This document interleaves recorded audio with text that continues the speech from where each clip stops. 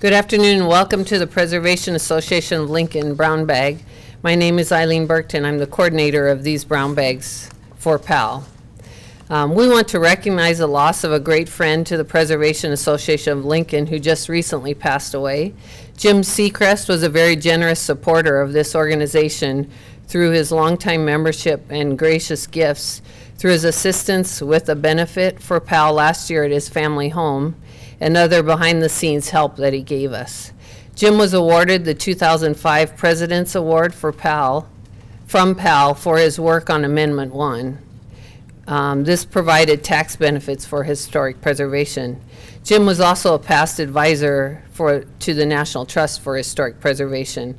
We recognize and honor Jim for his great service to preservation.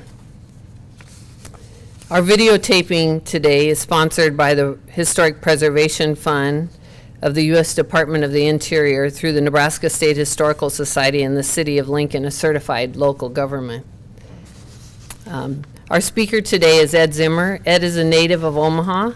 He has an undergraduate degree in art history and sociology from Lindenwood College in St. Charles, Missouri.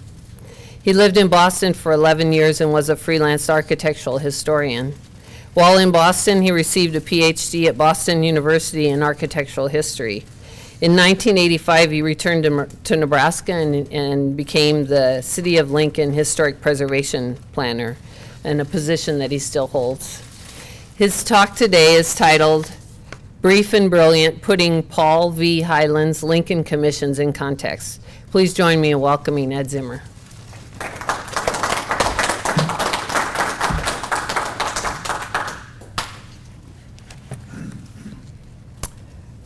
Thank you.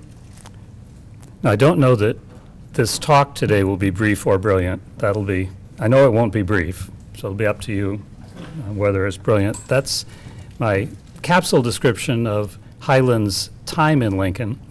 Hyland was well known, he's probably unknown, but he was known in few circles for 4 prominent buildings in Lincoln: the First National Bank building at 10th and O, 1910, Terminal building right across the street from it in 1916, Frank and Nellie Cochran Wood's house on Sheridan Boulevard in 1916, and James and Gertrude McAfee's house at 18th and C, that fabulous white townhouse, also 1916. So in this 6-year period, a Chicago architect designed 4 buildings in Lincoln, all of which are listed on the National Register of Historic Places. And if you looked back in, I think, any available source just a few years ago, you wouldn't find much else about Paul V. Hyland. This tries to correct that situation.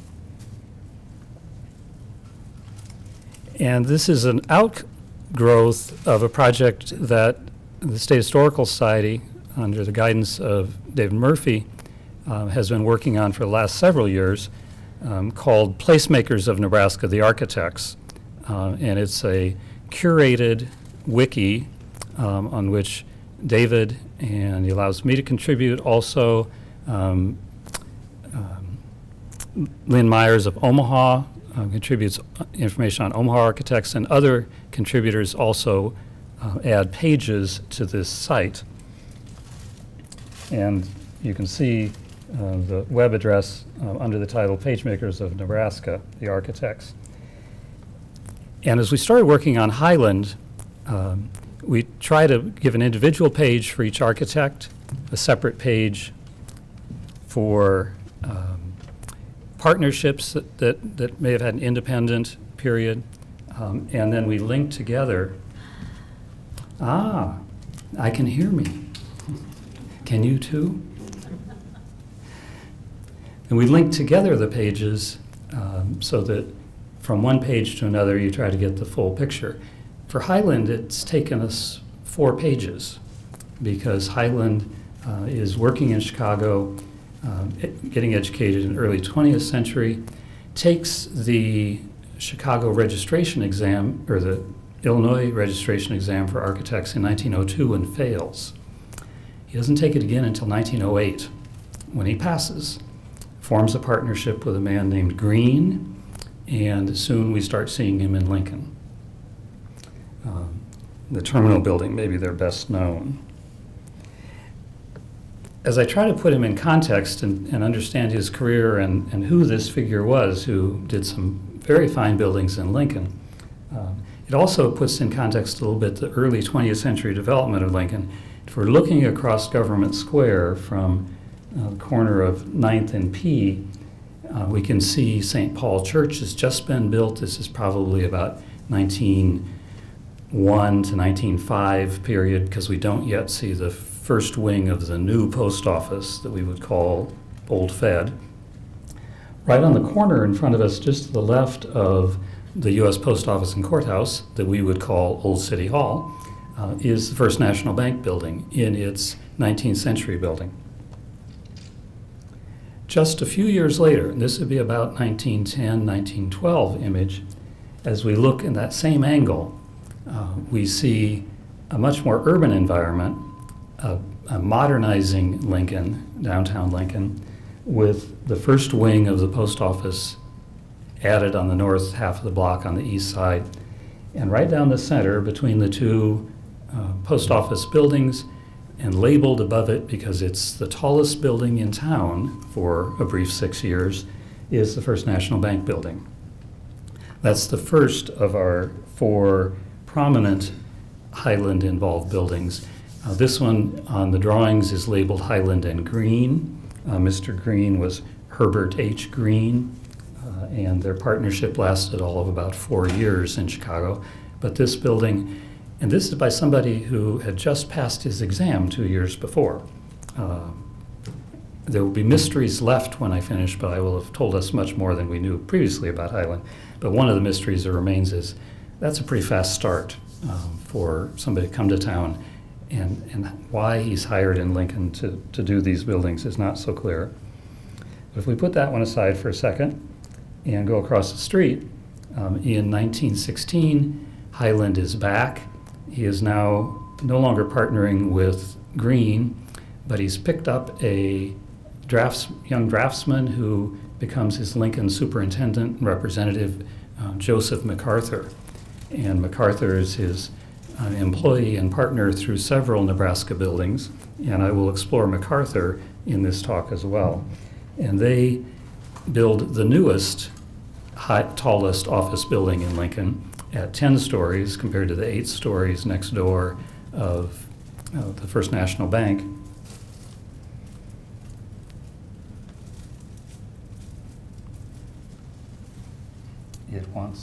It wants more of me than I'm ready to give it. We'll put it aside for a second and find the Frank and Nellie Woods house, Sheridan and Lake, also built in 1916. And finally, the McAfee house in Near South on 18th and C Streets.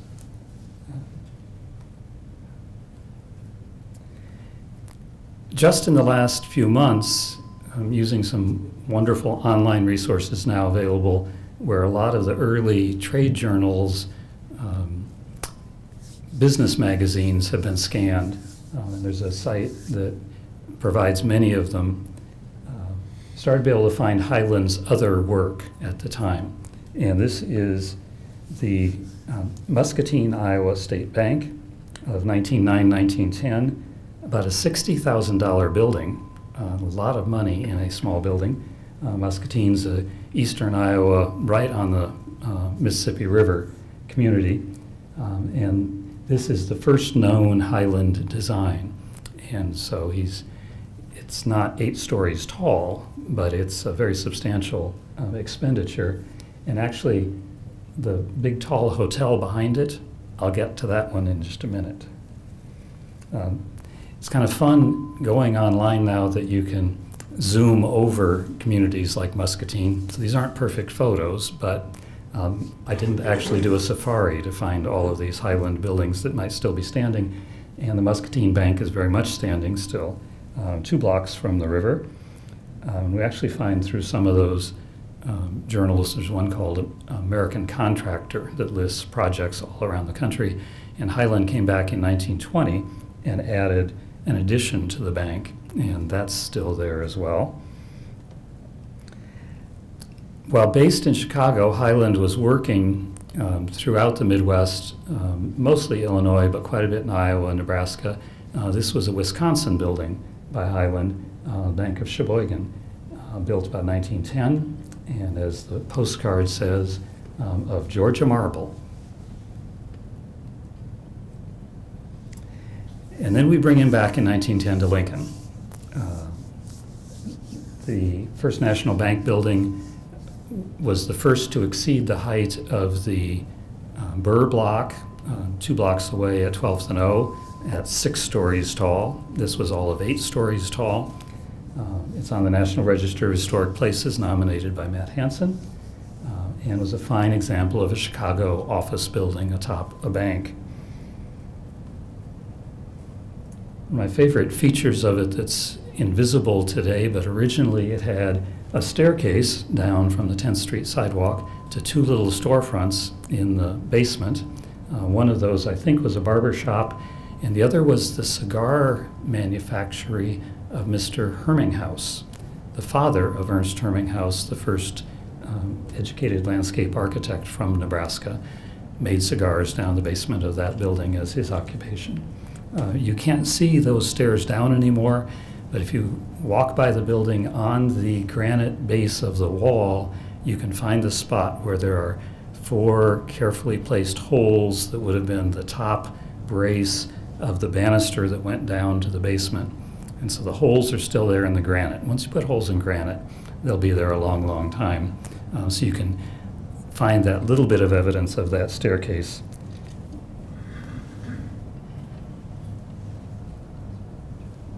You just barely see it on the drawing, but those are the 2 storefronts down in the basement under that big bank palace-type first floor. Lincoln was obviously very excited about this building. They published it widely in the Chamber of Commerce type publications, lots of postcards of this building as it was first built. And it's still there in very, very nice condition. It's lost a little bit of that cornice.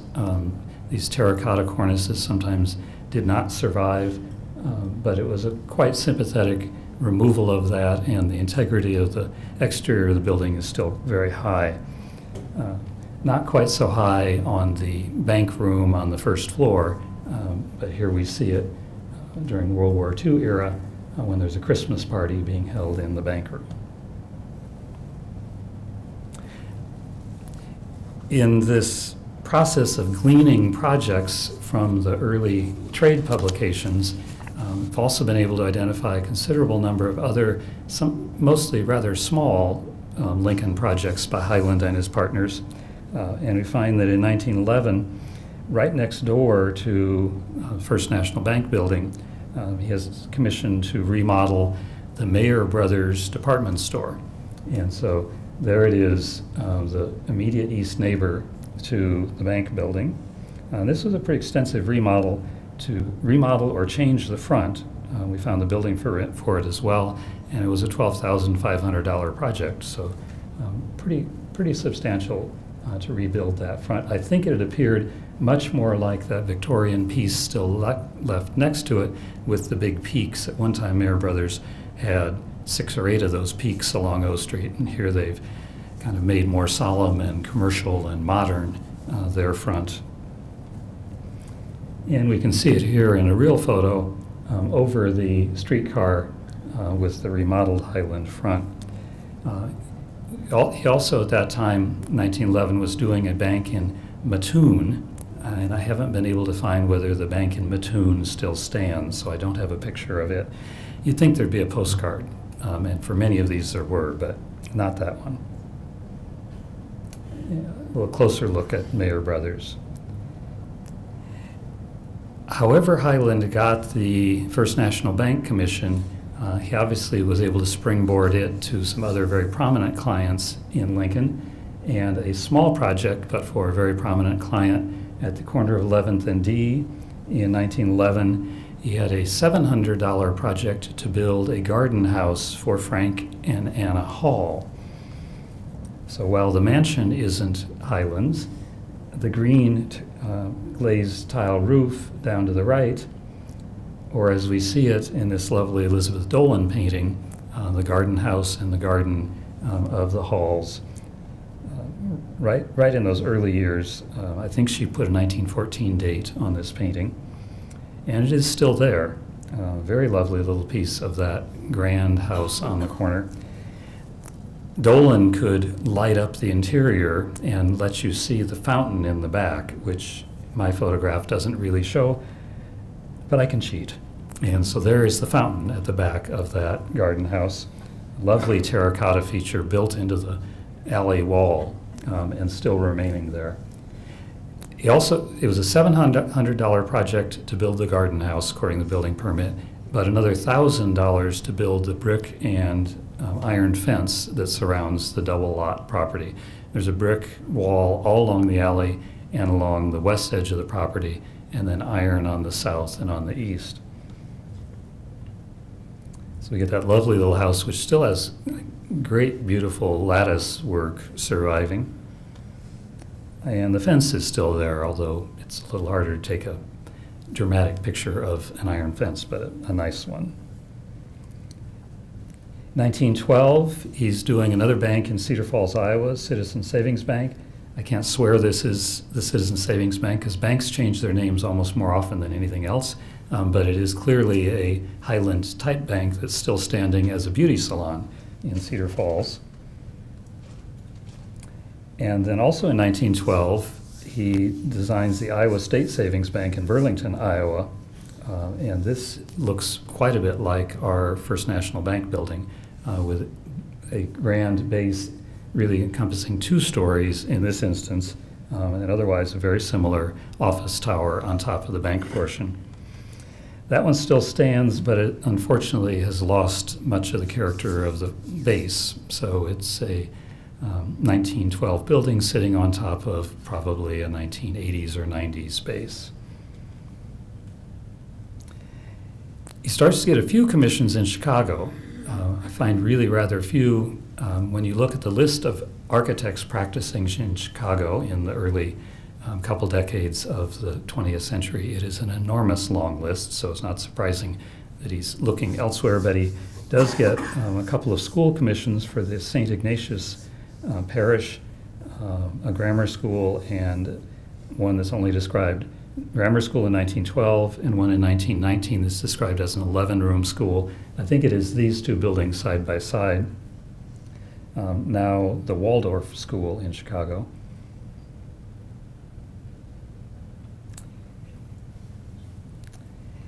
And then one of my favorite Hyland projects, not necessarily for the building itself, although it's a nice enough small town bank, but just imagine you get a commission in 1913 to build a fine neoclassical bank in Grinnell, Iowa, and you finish it up and they issue postcards and you're feeling pretty good, maybe for all of 1 year. When Louis Sullivan finishes his Merchants National Bank in Grinnell, Iowa, and no other bank in Grinnell, Iowa can hold its head up after that, I imagine. Although we may see a little bit of Sullivan influence after this episode, but it's pretty hard to match the jewel box banks of Louis Sullivan. 1 year apart. But not at all beaten. Back in Muscatine, Hyland gets the commission for the Hotel Muscatine, which was that building just down the block from the bank. A huge structure with the biggest gallery projection off the front. They really did build that. That must be the river view from the private dining rooms. But this huge hotel building, which on the postcards of the riverfront stands up very tall and proud. We don't quite see the bank, but we certainly see the hotel. And it is still there. Now as condominiums, somewhat altered with a kind of cap on top and some balconies, but that incredible projecting terracotta space still projects out. And now the riverfront is not industrial as in the postcard, it's a cleared site for access to the riverfront, and so it must be a great view from that space or from these condos out to the Mississippi River. And this is 1914.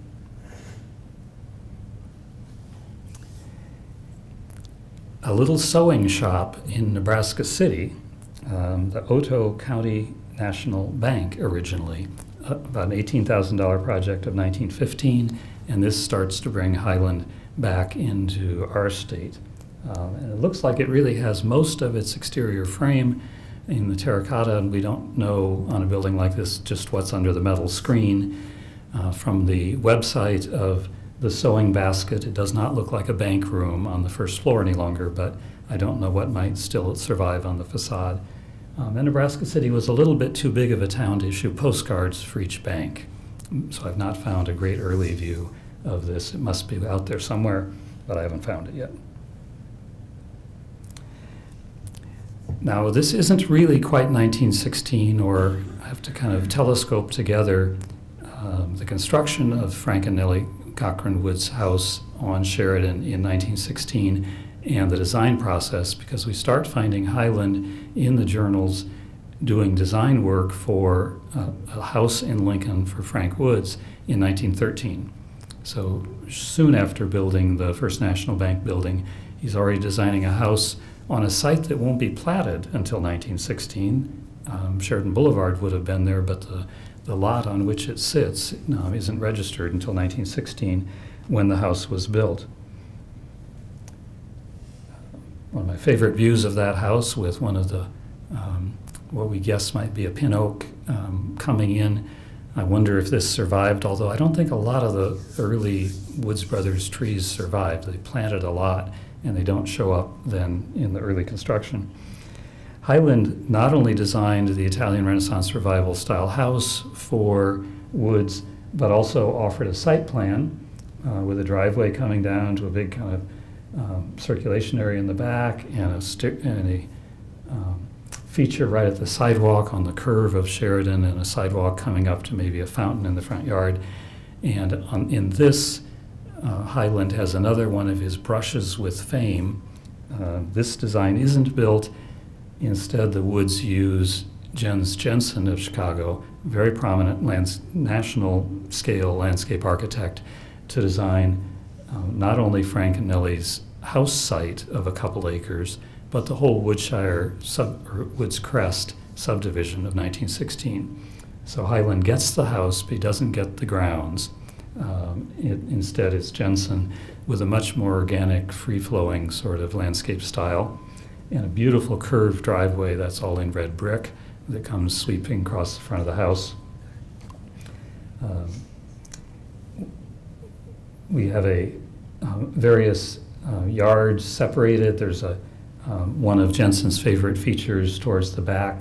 He liked a little circular fire pit area deep in the backyard, kind of a campfire area. There were times when this site, while well maintained, wasn't reflecting much Jensen, and this is probably about late 1980s. There are times when now, under the loving hands of Joan and Tom Harusa, not only is the house in beautiful shape, but the grounds and much of the Jensen character has been restored as well. A spectacular house within the Boulevard's National Register District, but also individually listed on the National Register of Historic Places. The Harusas also restored the Jensen Pond, a little fountain pond in the backyard. And this is a house that doesn't really have a back side. This is the back, but these are the sunrooms. And on the upper floor, notice those aren't double hung windows, those are triple hung. From inside, the sill of that window hinges up, and you can drop all three panes down into a pocket in the wall. So those sleeping porches on the upper floor could have completely open windows with no glass blocking the opening at all. And that's why you've got those unique triple hung windows there. And another lovely feature that reminds me somewhat of some of that heavy lattice work on the garden house or the hall house, this back feature on the Woods house. That's built in, design process begins in 13, it's built in 16, And 16 is when is the year when Hyland is back in Lincoln with a vengeance. And right across the street from the First National Bank building with the flag flying is the terminal building under construction. We know this must be summer of 1916 because we see leaves on the trees, and they proudly built the terminal building in just 8 months, between January and August of 1916. We see it looks like they're finishing up the canopy work at this time. They haven't quite finished the mezzanine windows.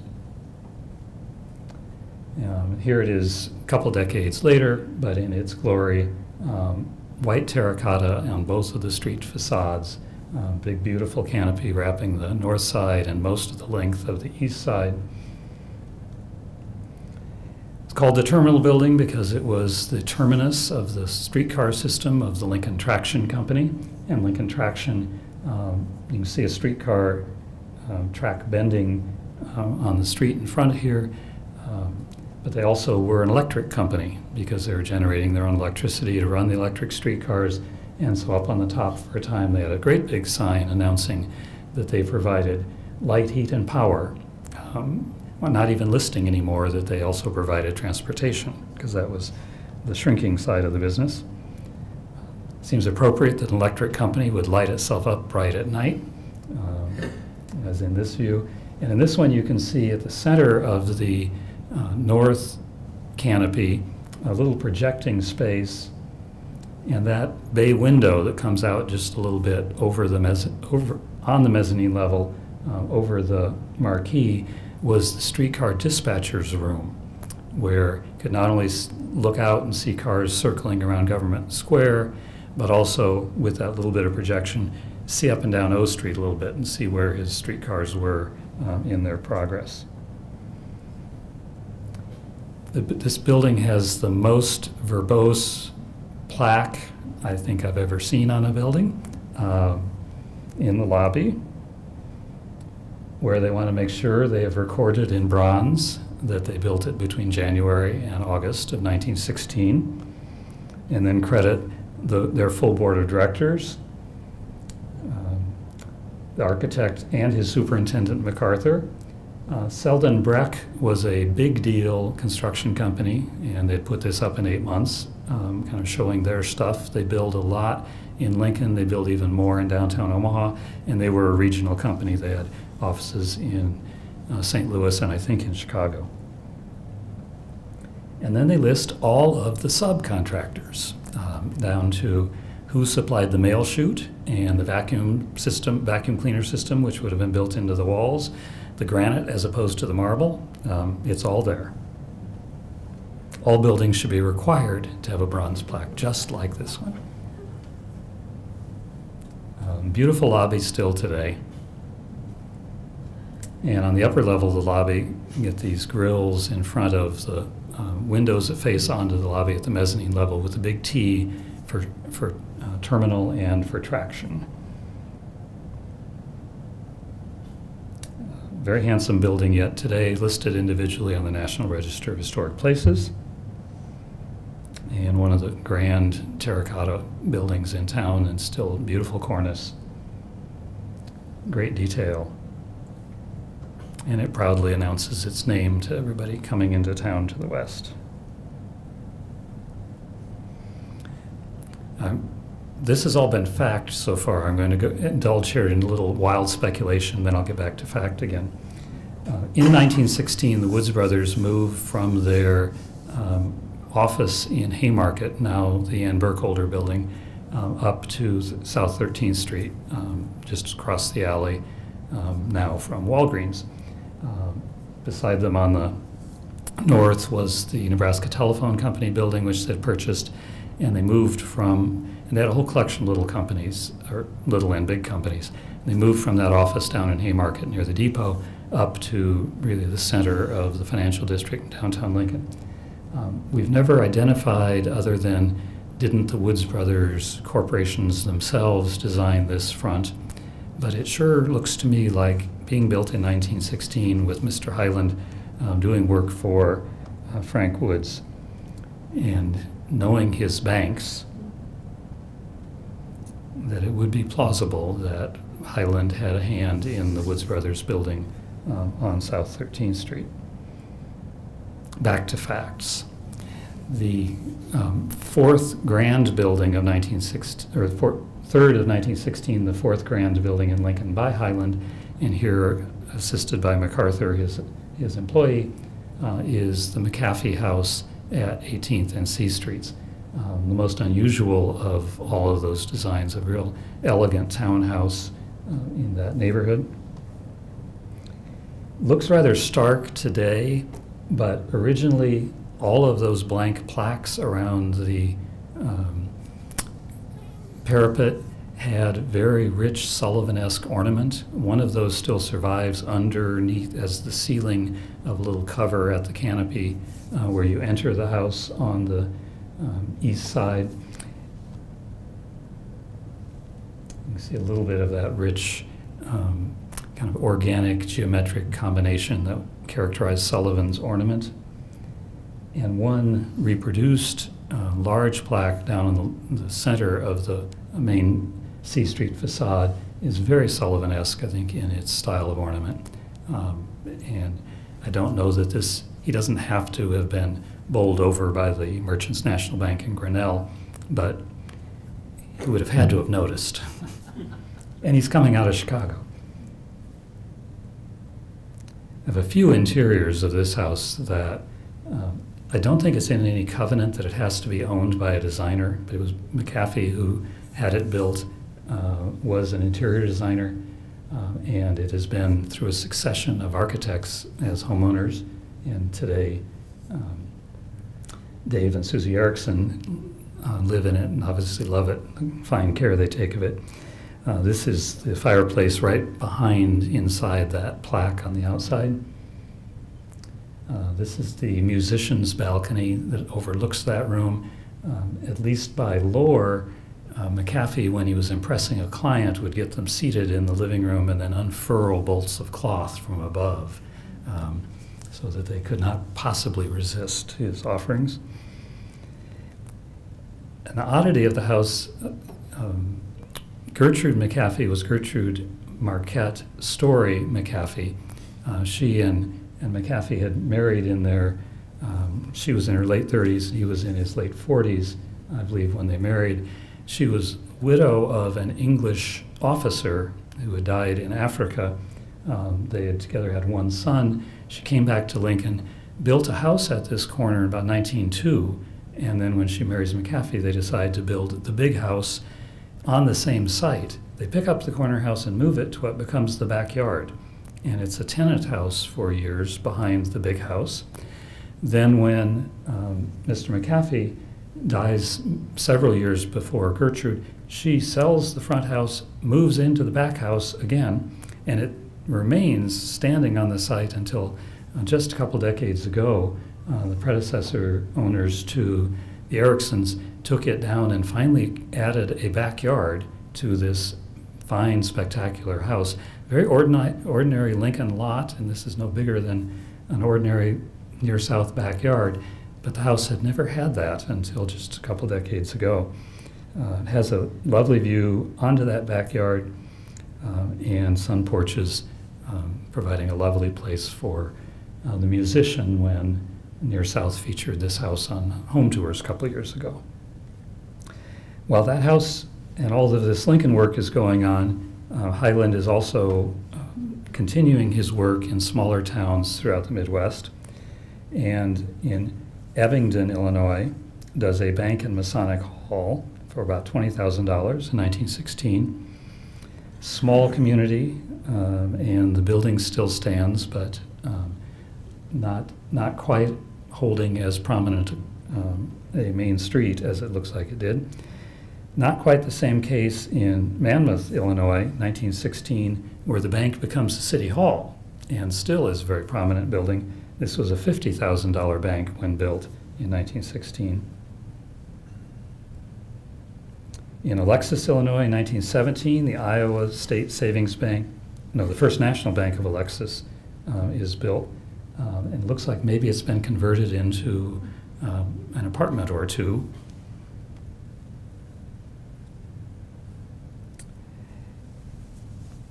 Hyland had a great time in Kewanee, and I'm not sure, Kewanee, Illinois, where he had 3 or 4 commissions, at least 3 different banks.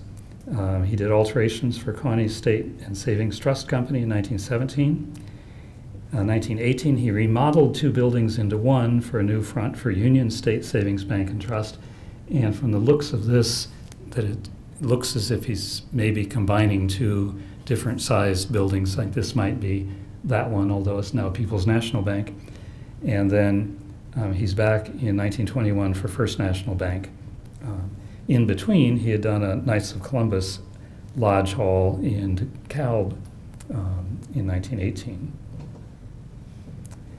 He continues to pick up some work in Lincoln, remodels the interior of the First National Bank building bank room in 1917, just 7 years after he built it, and in 1918 remodels the first story of the fraternity building at 13th and N for Woodman Accident Life. But his biggest continuing impact on Lincoln isn't Hyland's design, but rather his young assistant MacArthur. They worked together in Lincoln for about 3 years, and then about 1918, 1919, MacArthur goes independent and takes on some major projects both in Lincoln and in downtown Omaha that have very lasting impact on both communities. This is MacArthur's first independent project in Lincoln in 1918, the Nebraska Buick building at 13th and Q. About $150,000 building, had auto showroom on the first floor, and the upper floors were for car storage because Nebraska Buick was a multi-state wholesaler for Buick around the whole region. The Stewarts and the Seidels were the moving forces behind that company, and Seidels will also give us a continuing thread through MacArthur's work. Here it is in 1923. You might remember it in various names since then. For a while it was Gunny's, when Taco Bell was there. And now still there, but under a rather different disguise of a paint job for National Research, who've been building their offices from the top floor down as they've grown, so they kept some parking in between, but retail on the first and still that very sturdy, adaptable building above.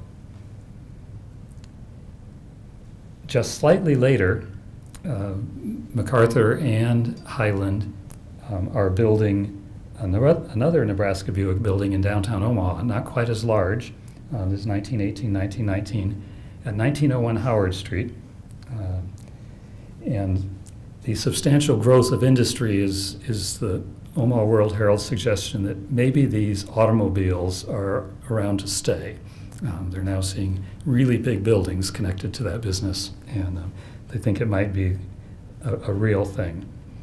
The building still stands with quite altered dark glass windows, but still very handsome and prominent building.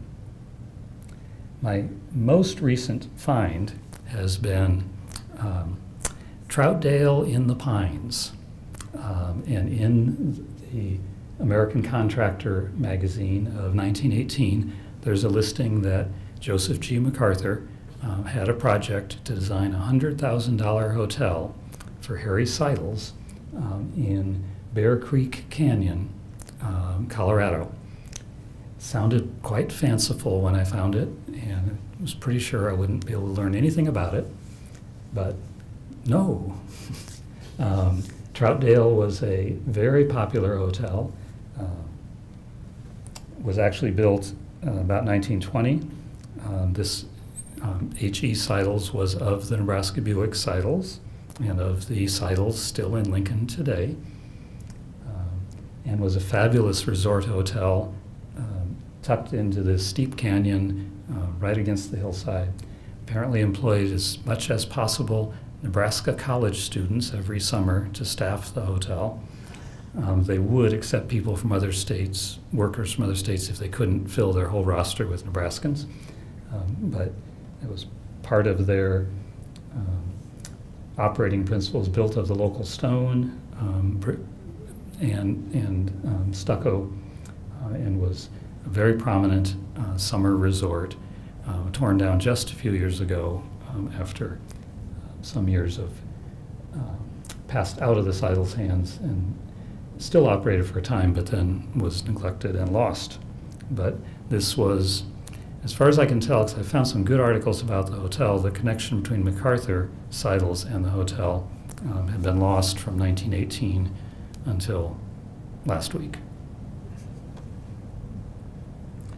MacArthur also got some prominent house designs, and for very leading Lincoln clients, Thomas C. Wood's house right next to Frank and Nellie Cochran's Wood's house at 2475 Lake. Bert Falconer's house at 2485 Woods Crest in 1922. And I'm going to move my Hyland and I'm going to finish up MacArthur and then go back to Hyland. Faulkner was one of the VPs for the Woods Brothers. And the E.J. Faulkner House at 4100 South, also 1922. But MacArthur, with the construction of the Nebraska Buick Building in Omaha, had moved his principal place of work from Lincoln to Omaha and his residence to Omaha. And he becomes involved in some of the biggest downtown Omaha buildings of the 1920s.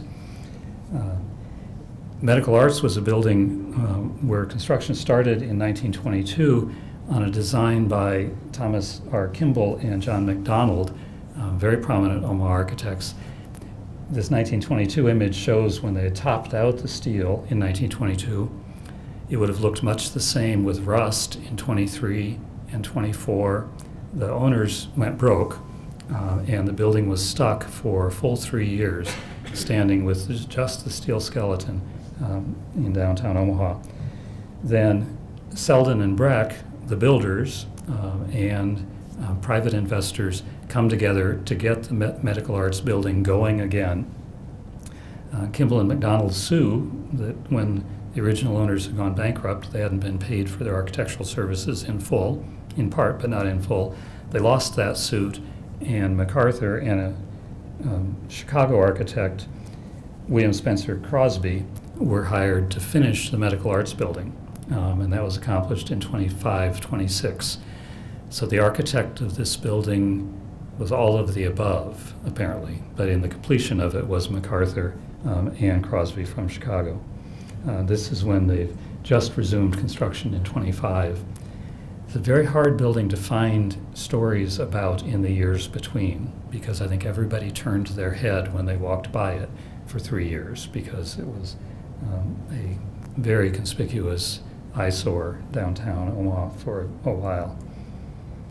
There's Medical Arts as sketched, presumably by MacArthur, and as finished in 1926. It was demolished in 1999.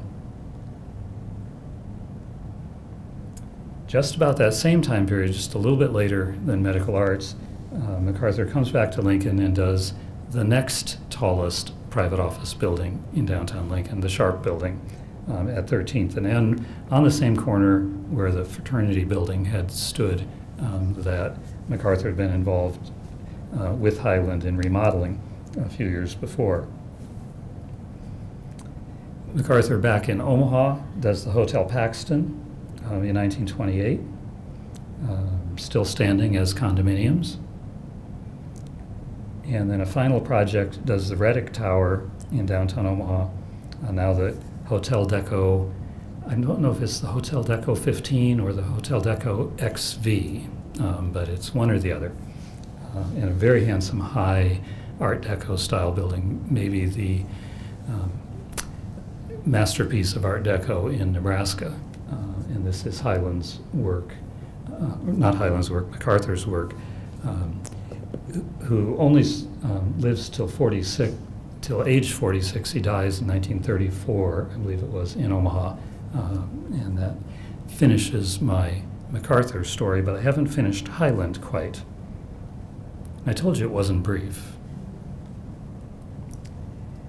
I have to go back a couple of years to finish up Hyland, because he's continuing while MacArthur's now doing some very large works in Omaha and Lincoln and in Colorado. Hyland is still doing lovely banks in towns across the Midwest. This is the Mercer County Bank in Aledo, Illinois, the Keokuk Savings Bank in Keokuk, Iowa, which still stands, Farmers State Bank in Astoria, Illinois, 22. He also starts to get some work for Loyola University back in his home city, and did the alumni gym in 1923. Unfortunately, has been demolished. Mount Pleasant, Iowa does First National Bank in 23. And in 25, now Hyland, with a partner, Redmond P. Corse, is doing quite a bit of Chicago work. And in this row of residential buildings, the red brick one in the center is Hyland and Corse's first work that I've found. And finally gets a building taller than we've found to date, and almost impossible to photograph apparently in downtown Chicago. The Equitable building of Hyland and Corse, 12 stories tall, at 180 West Washington. But it is possible to get a photo of the top floors of it, so I have to look at the two of them together. And then a last project I found at 1801 South Indiana in Chicago, a building that today is the field house of the adjacent Chicago Women's Park and Gardens, and provides some retail space on the first floor, a museum, and yoga rooms and other park and rec uses inside the handsome building. And it's also Hyland's next brush with architectural history glory, because if we go up, it sits right across its little beer garden from the Glessner House, H.H. Richardson's masterpiece house in Chicago. So he likes to be, close to those really, really prominent ones. You've walked by Hyland buildings all over the place, you just never knew it. It's happened to me. So there's Glessner right beside, and the full website of the Nebraska History site, Placemakers of Nebraska, the Architects. And that is the context within which our 4 plus smaller projects now I learn, and who Mr. Hyland was. And these weren't the only buildings he did. They were just the only ones we'd known about till now. And now virtually a dozen people have heard of Paul V. Hyland. Some of his descendants gave some of his papers to the Art Institute of Chicago, and I think that might have to be a visit sometime and just see what's there.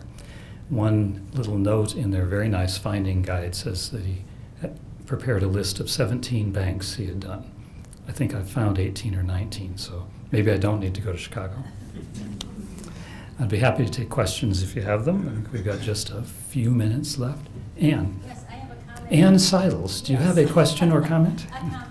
A family lore is that when the Seidels family, that's my grandfather-in-law's brother, had the Buick agency, that Troutdale was built to entertain the General Motors bigwigs.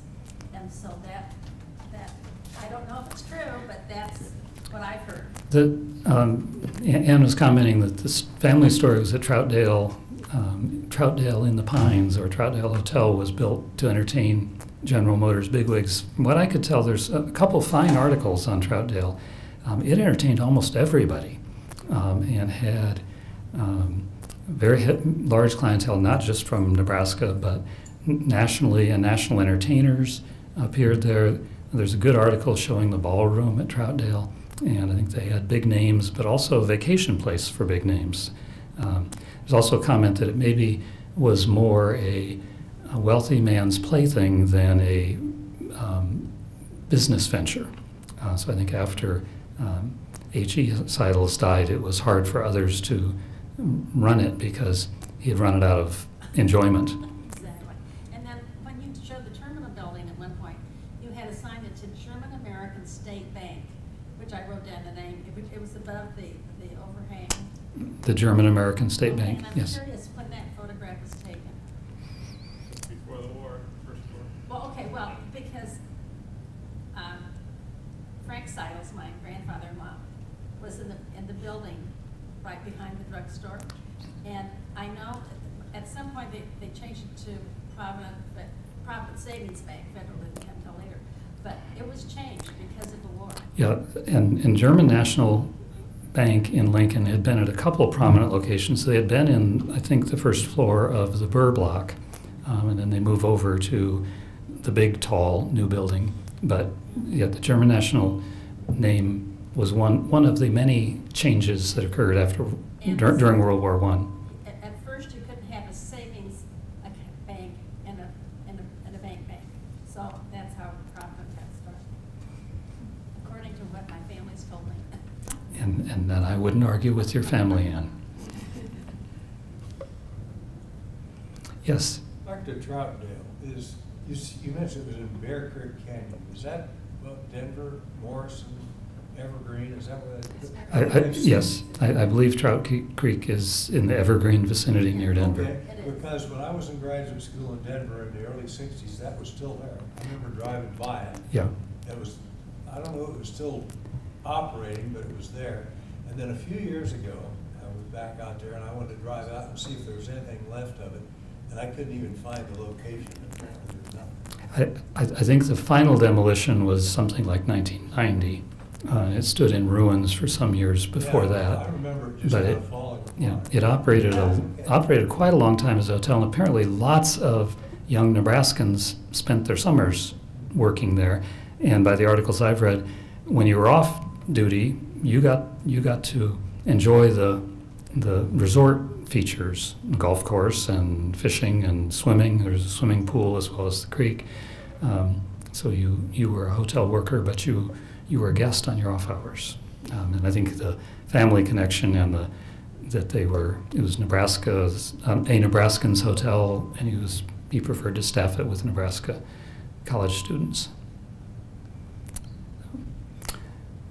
I think Where did Hyland live all this time, in Chicago? Hyland lived in Chicago throughout. He ended his partnership with Croce in 1931, but then went back to work in about 33 and worked for for various firms, apparently more as an inspector or an architectural engineer than as an architect. Through the early 40s, retired to LA in 52 and died there in 66.